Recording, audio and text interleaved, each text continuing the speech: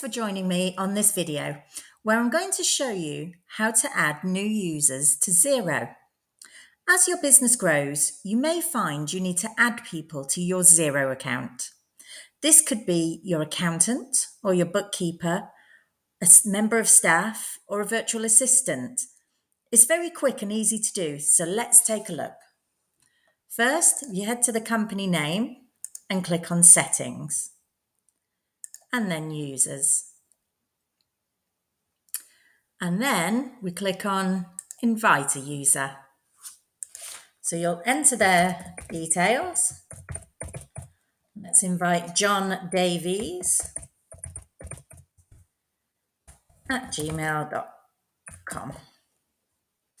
And then you can pick what that person can see. So you can pick projects if you have access to projects, although there is a cost for that. If you have payroll, you can add them to payroll. And the usual one is business and accounting. And in that, you can choose to let the person be able to raise invoices only for you, so they can create drafts, or you could change it to sales so they could do quoting and invoicing.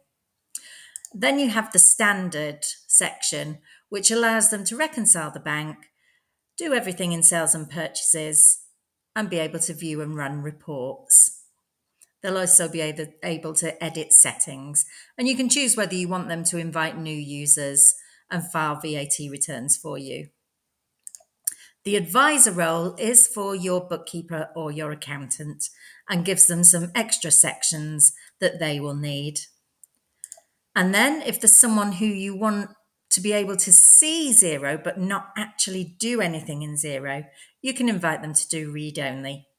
So for this purpose, I'm going to go standard, and I want them to be able to file the VAT returns.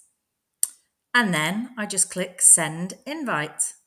And that's it. The person will then receive an email and they'll be able to then log in to Xero for you. And that's how we add users to Xero.